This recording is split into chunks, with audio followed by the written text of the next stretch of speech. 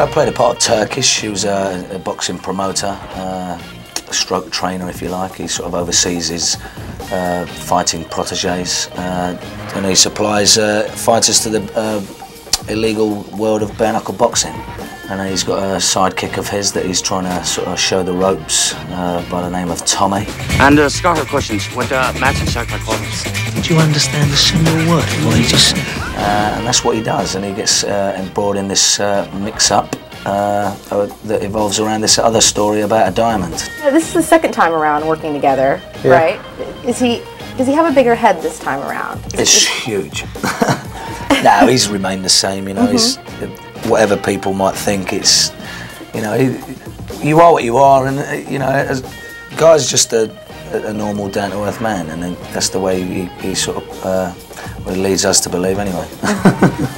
With all the violence that is in the movie, is it good to have a good balance of a good sense of humor to go along with all of that, so it's easier to stomach? Well, it's good if you like a laugh. I'm yet to come across people that don't.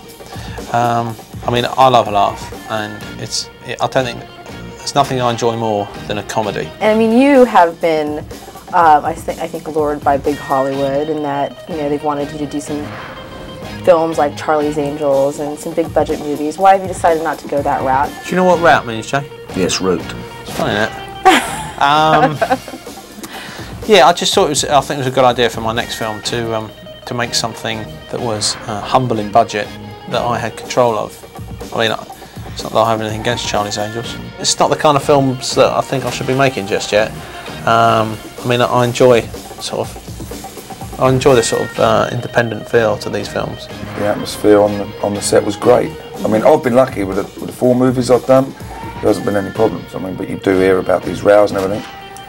But you know, we don't bring that to the table. You know, we have the jolly up as well. You know, and the social side of it.